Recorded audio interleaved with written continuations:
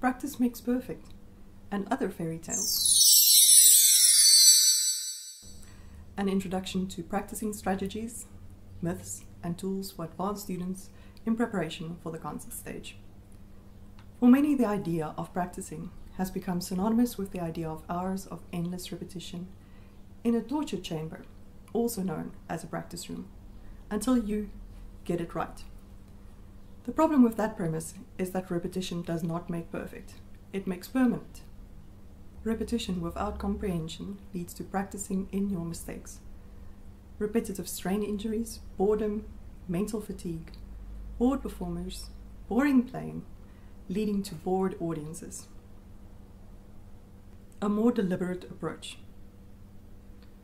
What happens on the concert stage is a direct consequence of what happens in the practice room.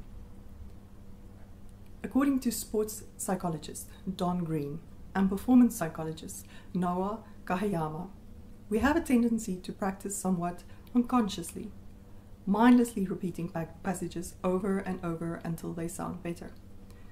However, as soon as we walk on stage, we end up trying to perform consciously.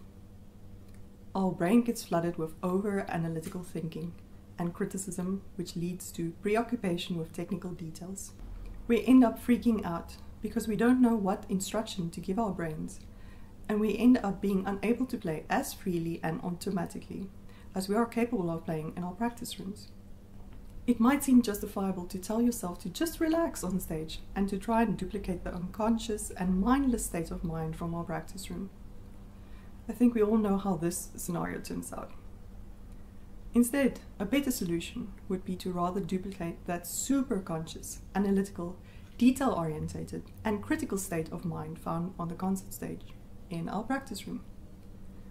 Practicing should be a deliberate, goal-orientated, detail-focused process of correction and experimentation in order to improve one's musical ability and of mastering music for performance. The violin pedagogue Ivan Galilmayan proposed the methodical distribution of practice time into three: building, which is purely technical; interpretive, which is expressive detail; and performance practice, the integration of technique, musicianship, and performance-related concerns when playing an entire piece. Performing is the culmination of stages of practice.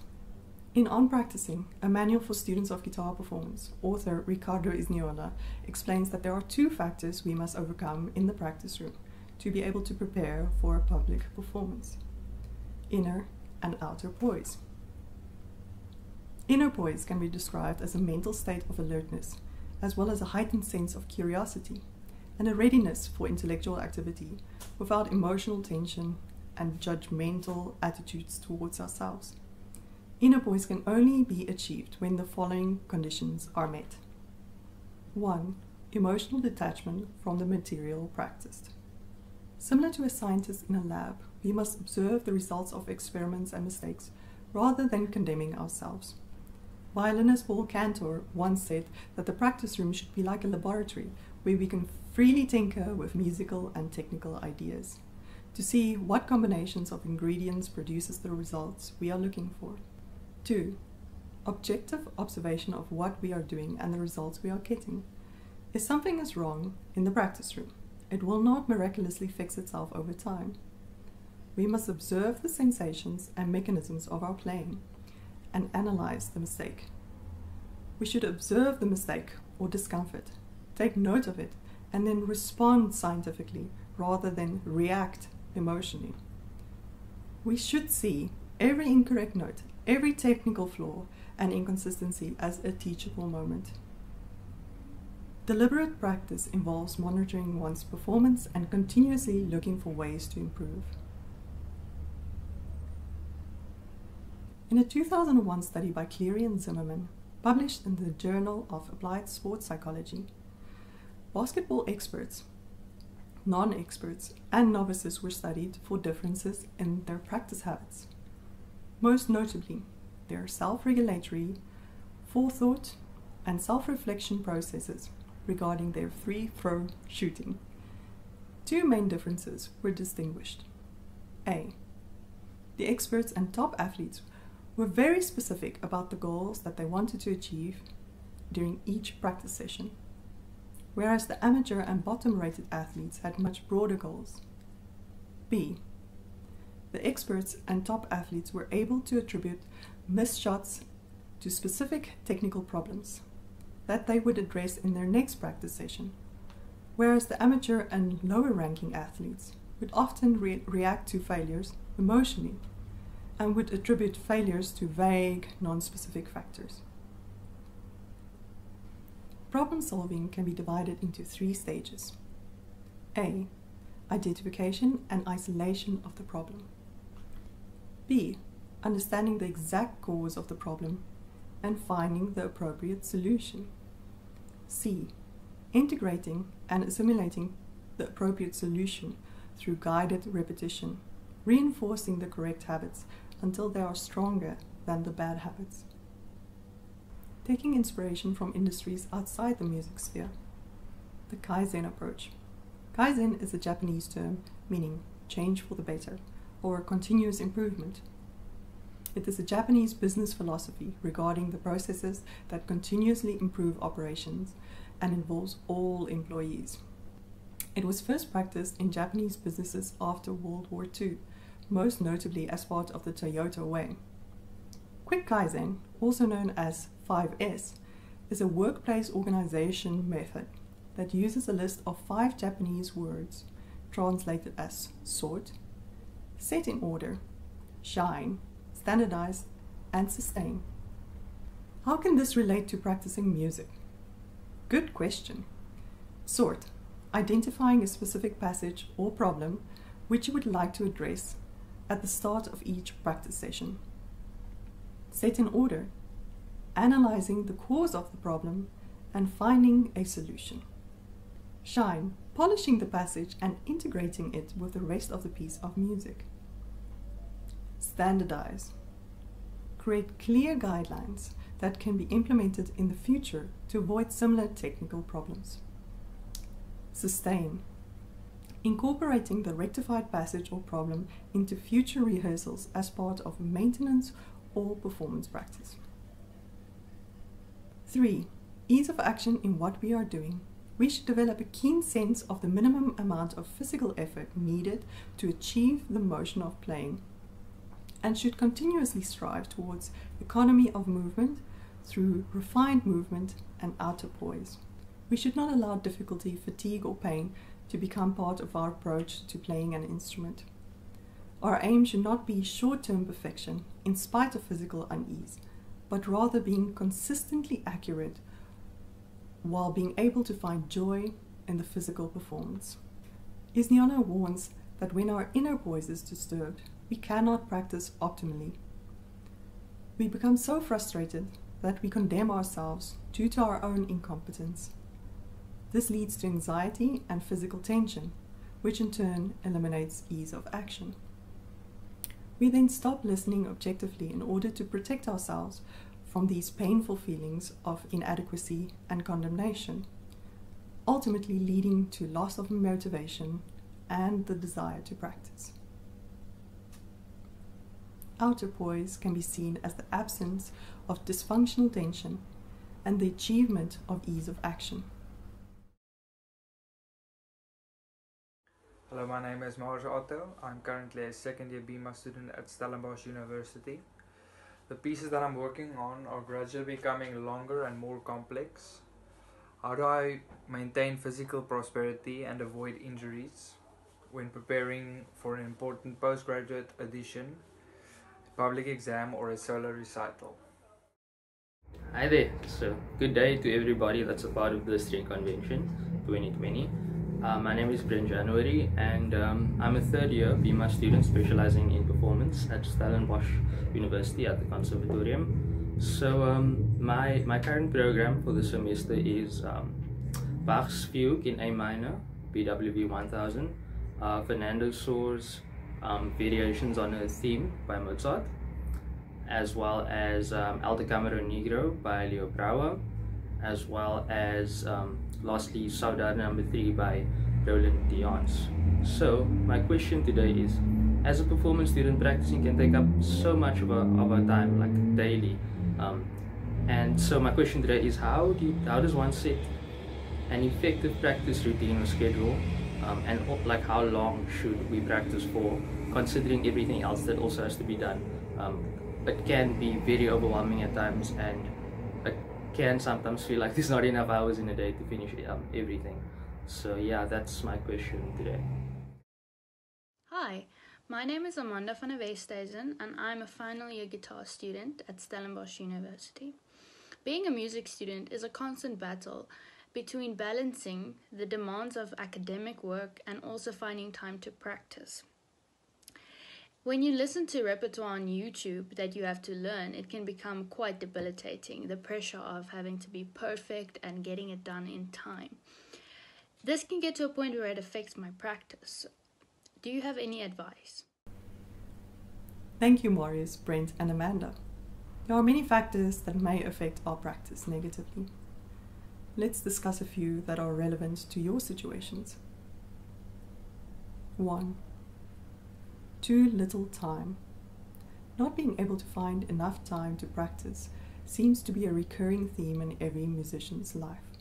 How long should you be practicing? One of the 20th century's most iconic classical pianists, Arthur Rubinstein, stated that nobody should have to practice more than 4 hours a day, explaining that if you needed to practice more than 4 hours a day, you're probably doing something wrong.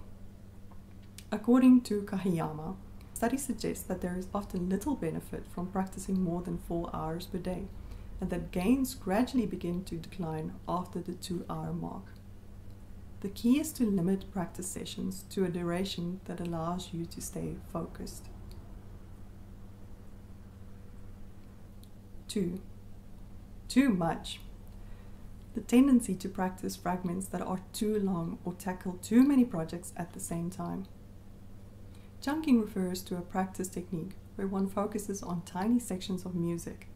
In a famous 1956 paper, The Magical Number 7 plus or minus 2, Some Limits on Our Capacity for Processing Information, American psychologist George Miller proposes a law of human cognition and information processing, in which humans can effectively process no more than 7 units, or chunks of information. Using this premise, we should break down difficult passages into chunks of no more than 7 items. For example, a complicated rhythm, a difficult shift, an extended technique, a fast passage, a large left-hand stretch, or difficult right-hand string crossings. Journaling. Try using a practice journal to keep track of your specific goals for each session and what you discovered during your practice sessions. Be specific about the goals you want to achieve during each practice session, focusing on your ability to attribute mistakes to specific technical problems that you can address in real time or in your next practice session.